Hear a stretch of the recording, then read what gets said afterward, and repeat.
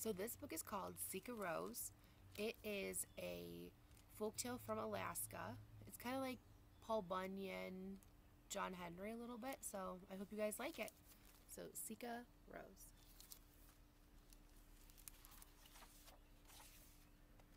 Sika Rose was a big old gal with hair the color of flame. She was wild and wary, just a little bit scary. Not an inch of her was tame.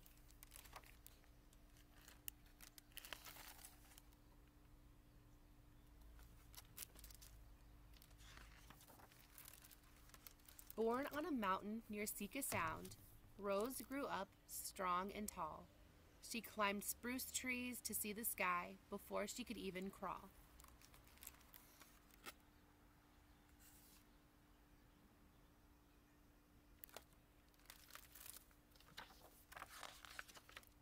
Rose was raised up grander than the average child. She skied avalanche chutes for fun, and when her vegetables needed more sunlight, well, Rose lassoed the sun.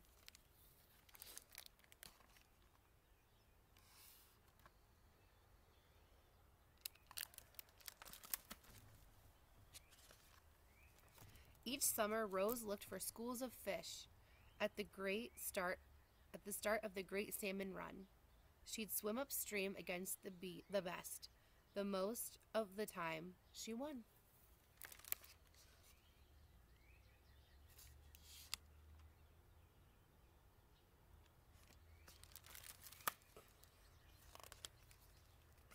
But one spring in the misty forest, instead of worrying about the cold, Rose got concerned just sitting around because her toes were starting to mold.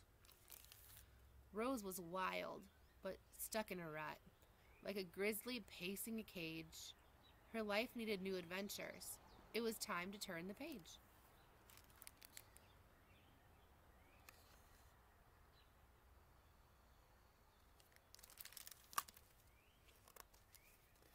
Cash money had been hard to come by. Rose's poke was mighty flat. But Nome, it was told, was full of gold. Rose cried, "I'll try my hand at that."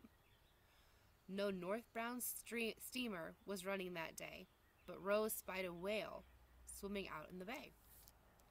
She grabbed that mammal and hung on real tight. The whale headed north and swam all night.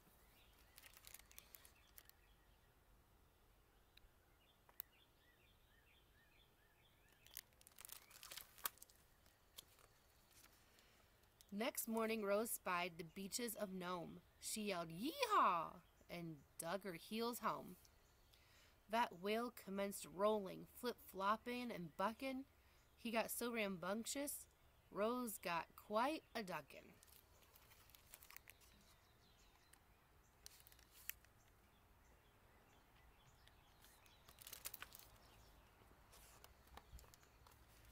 The rush was on. The beaches were packed, full of miners panning for gold.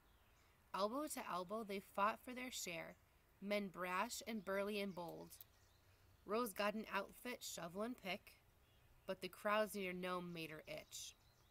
With her pack on her back, she headed east in hopes of striking it rich.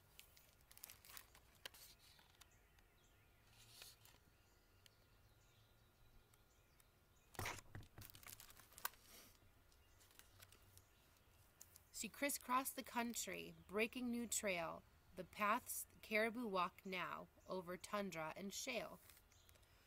Her diggings for nuggets left pond and lakes, homes for swans and cranes, ducklings and drakes.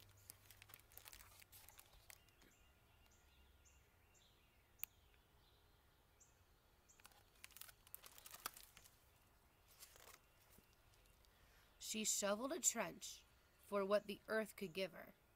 Now they call that waterway the Yukon River.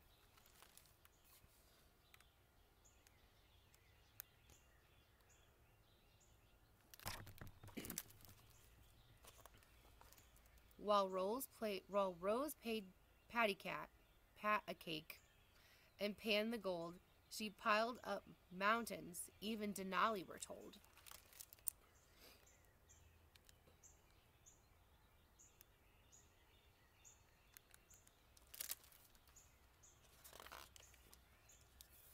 With gold teeth pulled from Yukon's mouth, Rose wanted adventure before she traveled south. The Alaska sweepstakes was about to be run. Now that sounded like a sled full of fun. Huskies were hard to come by, but Rose needed a team, so she harnessed up grizzlies and 10 snarling wolverines.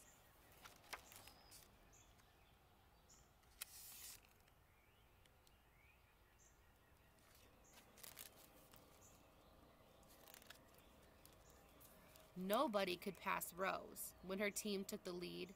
That bunch made up in meanness when they were lacking in speed. "Hike up, Brownie," Rose hollered to her surly lead bear. "Yodelay-hee-hoo, bear," as they started to soar. They flew so high, they flew so fast, they left the earth and split the sky.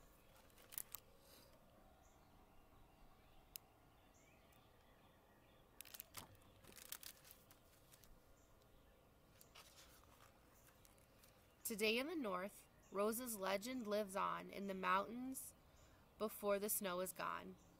See her braids in the rivers that flow and bend. Hear her yodelay-hee-hoo in the howl of the wind.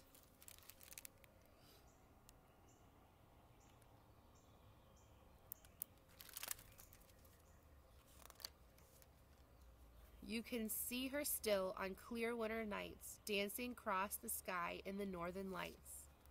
Look, a ghostly team of 10 wolverines and a yellow grizzly that glows, driven by Alaska's pride and joy, the gal known as Sika Rose.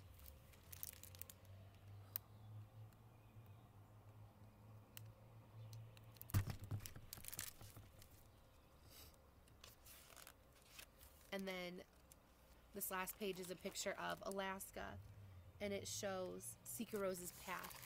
So she started down here in Sika, then she travels the whale, and then she comes up and crisscrosses around Alaska.